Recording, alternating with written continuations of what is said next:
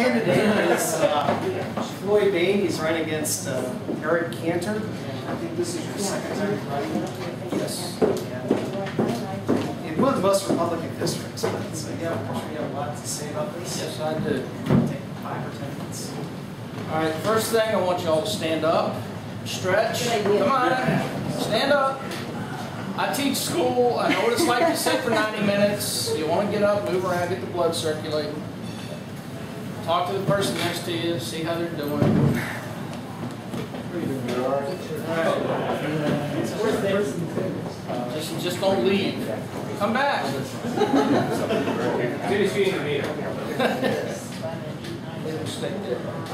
Well, you've heard from the preacher, and you've heard from 2 beautiful, strong women. Now you're going to hear from the bald guy. So it's tough to follow this because they've said a lot of the things I normally say. I don't usually, when I go to Republican committee meetings or Tea Party meetings, I'm not usually following other speakers. So I don't want to get too redundant with this. I think one of the things we ought to stop and think about today is the name of this group, Republican Liberty Caucus. Think about that for a minute. Why do we have a Republican Liberty Caucus? Seriously, it's not rhetorical. Can anybody answer that? Why do we have a Republican Liberty Caucus? We've got enough forces apart. Say again? We've got enough forces apart. Yes, you are absolutely correct, sir. Give him a cheroot. All right. We stand up here. Mr. Jackson did it. My compatriots have done it. I'm going to do it too. And we talk about the evil that is Barack Obama and his administration. And rightly so. We should talk about it. But we do ourselves and we do our future a disservice if we ignore the fact that we didn't get here just because of Democrats. Okay? We're not in this mess just because Democrats love big government and they like to spend money and they like to control every aspect of our lives. We're in this mess because far too many of our Republican brethren have done it too. They spend money like there's no tomorrow. At the same time they're complaining about social welfare programs being unconstitutional and unsustainable, they don't have a problem with, for instance, renewing the charter for the Export-Import Bank, which is nothing more than corporate welfare. Well, guess who voted for that? Eric Cantor. In fact, he worked in a bipartisan fashion with Steny Hoyer to get that done. Well, let me ask you folks, when it comes to the Constitution, and I have read it, and I do understand it, are you willing to compromise on your liberties? Now, if Robert Kenyon and I want to discuss where we're going to go to eat after this, and he wants to go eat Italian, and I want to go eat Chinese, but we settle on Mexican, that's a compromise I'm willing to live with. But if we're going to talk about, well, should the federal government be spending $146 million more of your money to bail out businesses that can't run themselves properly, are you willing to compromise on that? Or do you want someone representing you who's going to compromise on that?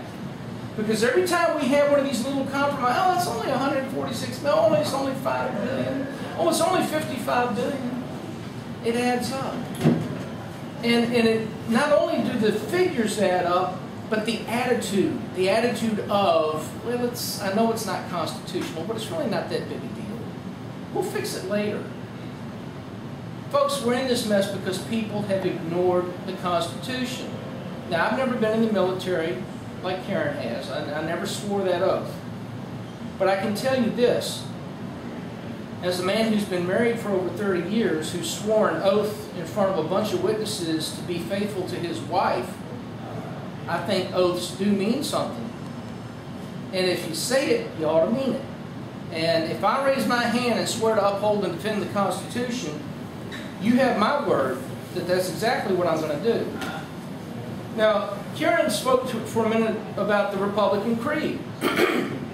One of the problems I have, I got angry with the Republican Party years ago. You probably know in 2010 I ran as an independent.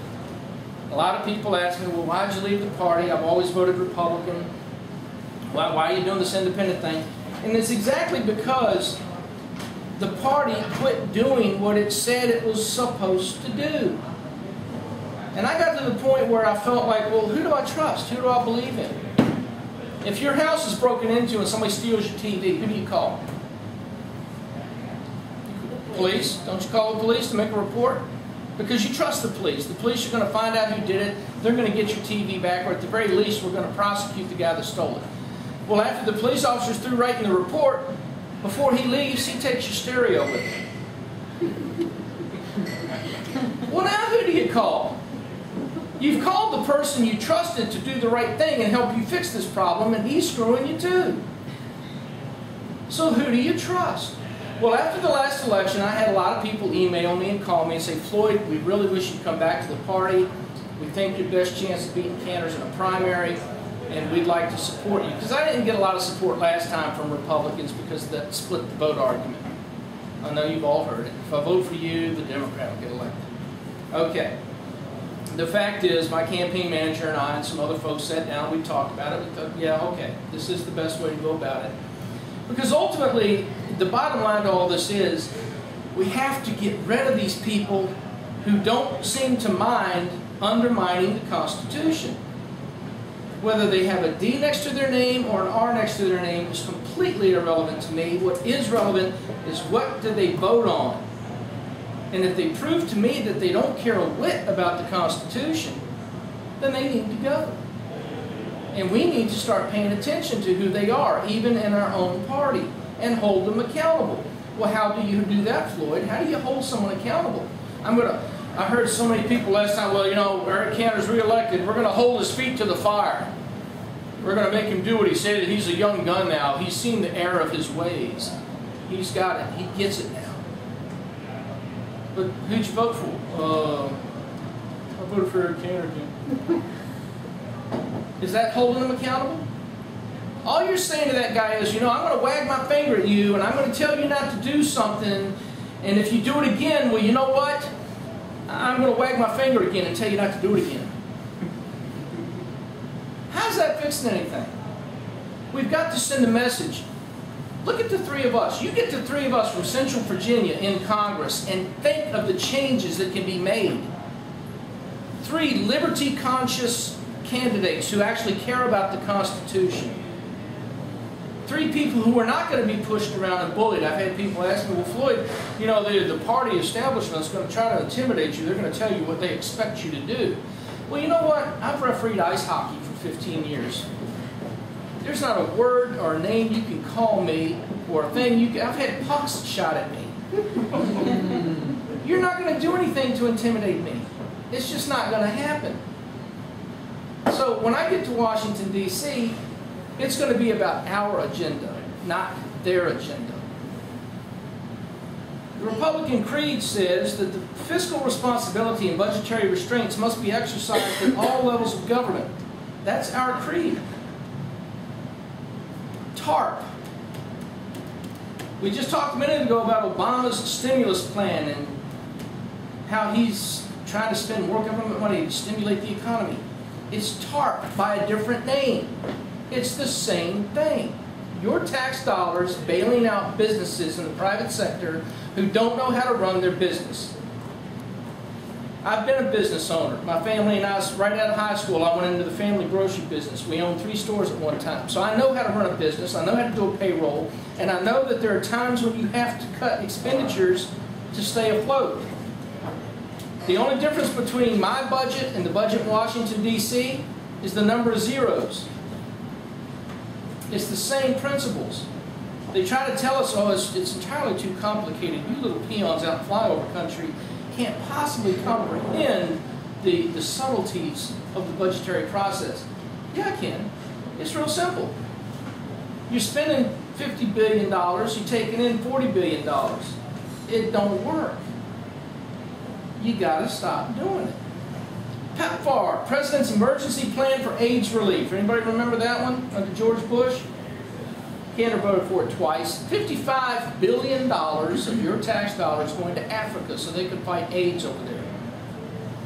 Now, I'm sure we all agree that AIDS is a scourge and that people should be educated about it and those who have it should be helped. Is there anything in our Constitution that you're aware of that authorizes our federal government to do that with our tax dollars? $55 billion. It's not chump change. My opponent has raised the debt ceiling 8 times. The most recent one was last August. Under Barack Obama, he raised it $2.1 trillion. Now, there were supposed to be $2.4 trillion in cuts to offset that. Has anybody seen them? Anybody know where they are? I've got people doing research for me. I do research on my own. I can't find them. If you can tell me where these $2.4 trillion in cuts are coming from, I would really like to know. And of course, I just mentioned a minute ago that the Export-Import Bank charter has been extended yet again. So he's shown that he doesn't have a problem with spending money as long as he gets the okay from the party hierarchy. Is that the way it's supposed to work? Did he swear an oath to the Republican Party, or did he swear an oath to the Constitution? Because I'll tell you right now, and you can videotape it, you can record it, whatever you want to do. When I raise my hand and swear that oath, if the Republican Party expects me to do something contrary to that oath, I'm going to tell them to go pound sand. It's not going to happen. The federal government must preserve individual liberty by observing constitutional limitations, another part of our creed. Let's go back to 2006 and H.R. 6166, the Military Commissions Act of 2006, which gave more authority to the executive branch and military tribunals regarding U.S. citizens. It's a precursor of the NDAA. Now, Congress has abdicated its responsibilities under our Constitution by giving all these powers to the President and having all these czars that we don't even vote for and they're unaccountable to us. We need to restore Congress's authority under the Constitution. But nobody talks about that. I've got a video on my website, maybe some of you have seen it, where Eric Cantor is actually arguing with Chris Matthews about who has the right to declare war. And Eric Cantor actually stands there and argues with Matthews and a Democrat congressman saying it's the president's responsibility to decide when we go to war. Really? This guy's representing me and he doesn't even understand that the Constitution says it's Congress's responsibility. We've talked about NDAA and what an abomination that is. So say goodbye to your 4th, 5th, and 6th Amendment rights. You can be detained on the street. Now people say, well, Floyd, that's about terrorists and terrorism. And we don't have to worry about that. We're just regular American citizens. They're not going to come lock us up. Really? Do you own a gun? Well, yeah. You retired military? Yeah. Guess what? Our Department of Homeland Security has decided that you are a potential terrorist. What an insult. Especially to our military. Anybody returning from overseas from combat duty is considered a risk to be a potential terrorist. Anybody who signed that bill and voted for it should be slapped upside their head for being that stupid and that arrogant and being that insulting to our military. H.R. 347, Federal Restricted Buildings and Grounds Improvement Act of 2011. That sounds pretty innocuous, doesn't it? I mean, it's Restricted Buildings and Grounds Improvement Act. We're just looking to improve some federal grounds, that's all.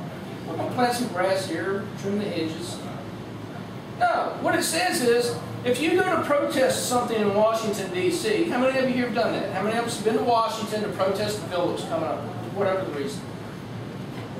If the person that you are protesting is speaking and you are out there with the sign, Obama sucks, Eric Cantor needs to go, and the Secret Service is protecting that individual at this particular event, guess what? It's a felony offense if the Secret Service decides you don't have a right to protest that day. You need to leave. We're not going to allow a protest today. No signs, no yelling, nothing. You got to go. If you're arrested, it's a felony. Not a misdemeanor, a felony. Say goodbye to your First Amendment rights. Mr. Cantor voted for this. The Federal Aviation Administration Reauthorization Act, which now says that the unmanned drones that we use over in Afghanistan and Pakistan to launch missiles, Well, now they can fly around here and spy on us. No Fourth Amendment rights, no warrant is needed, no probable cause. If they're just flying around and they happen to videotape you doing something that's illegal, well, they can charge you and arrest you. No probable cause involved. Mr. Cantor signed that. He voted for it. CISPA, Cyber Intelligence Sharing and Protection Act. How many of you like to surf the internet? Probably do a lot of your research there, don't you? How many of you have a blog and post things that might be considered anti-government? Yeah. Well, guess what? Now the government can spy on you and see what places you're surfing, where you're going, who you're talking to. No Fourth Amendment, no warrant, no probable cause. We've heard about this blogger guy who writes things about the Constitution. We want to check him out. Eric Cantor voted for that. Peace is best preserved through a strong national defense, part of our creed. You know, we've got more soldiers on the border between North and South Korea than we do on our own southern border. How does that make sense? If the primary focus of the federal government is the protection of these United States, why are we spending billions of dollars and sending our troops overseas to protect other countries, and we won't even hire more agents to patrol our southern border? Do you think maybe if we weren't spending money on 130, we've got troops in 130 countries, 900 bases around the world, maybe if we brought some of them home, we could save enough money to hire a few more border agents? Just a thought, you know, something we might want to consider. When it comes to saving money, we hear people talk about getting our fiscal house in order often. How would we do that? We need to stop spending. Where would we cut, Floyd? What would we stop spending money on? Well, I've got 11 pages here of bureaus, agencies, departments, and bureaucracies in the federal government that are unconstitutional, and we could get rid of them. How about the Personal Income Tax Division of the IRS?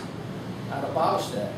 Department of Education, I'd get rid of it. Department of Energy, FEMA, get rid of them.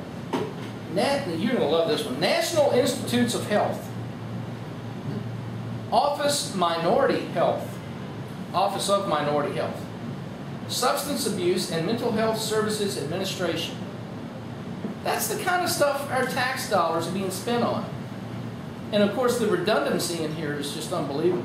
But we're spending billions of dollars a year supporting these bureaucracies. Folks, it's got to stop. And the only way it's going to stop is if we stop burying our heads in the sand and pretending that the only problem is the Democrats. And once we get rid of the Democrats, problem solved. We've got to look for Republicans who respect and revere the Constitution and who will support their oath to uphold that document. Otherwise, we're just spinning our wheels, nothing's going to change, and the country's going to keep circling the toilet bowl. We have got to stop. And I'm asking you to help me to help you restore the Constitution. June 12th, we have a chance to make a difference. I want you to, if you decide you want to support me, and I certainly hope you will, I want you to talk to your friends, your neighbors, your family. Tell them, June 12th, you got to get out and vote. No excuses. I don't care if it's raining. I don't care if it's hot. I don't care if you have to stand in line for 45 minutes. This is too important to make excuses. We talk about it every election cycle. We need to make some changes. We need to get good people in there. We need to get regular citizens back in Washington and restore some common sense. Well, now's your chance to do it. You got two great choices over here. I hope you agree that I'm a good choice. And if we get people like us up there working together, we can make some serious changes. Tammy's got a clipboard around here. I think we left it over here with a pen. I want you to sign up if you want to help the campaign. Give me your name and any contact information, whether you like email or physical street address or phone number. If you're willing to donate, I make no bones about it. I need your help there too. You know who I'm up against.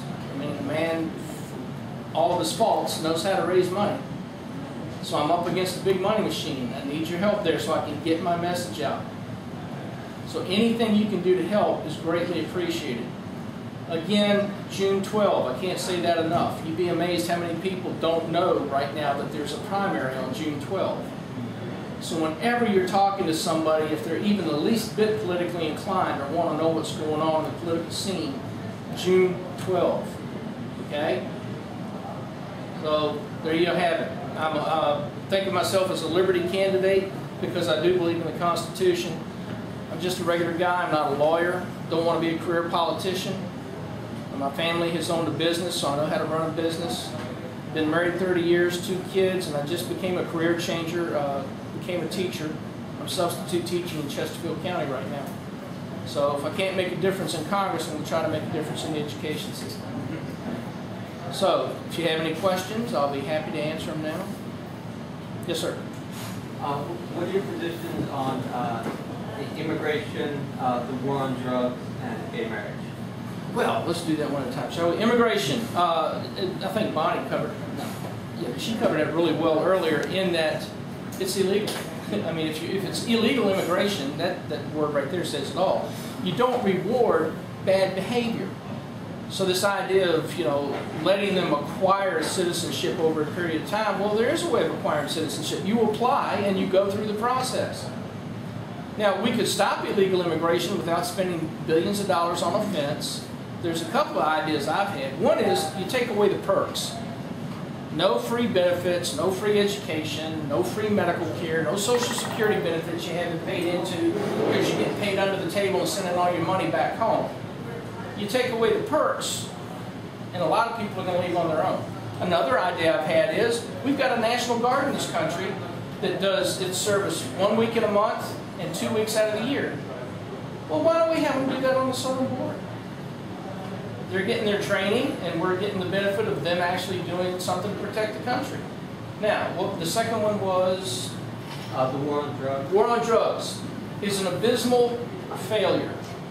We're spending entirely too much money and resources on something that doesn't work. Look, we tried prohibition.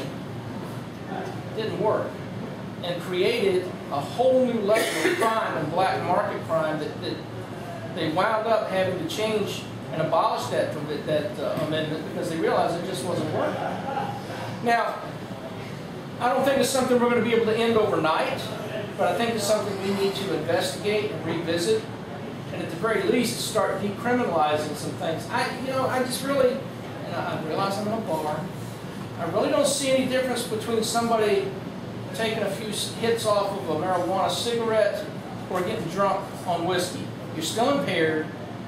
You still had your mind altered somewhat, whether it's alcohol or something else doing it. I don't care what it is. If we're going to start putting people in jail for 5 and 10 years at a time because they had a marijuana cigarette in their possession, but we're going to let a guy with a bottle of Jack Daniels walk down the street, how does that make any sense to anybody? It doesn't to me, and you should know, I'm not going to pull a Bill Clinton and go, I did not inhale. I swear, I didn't try. We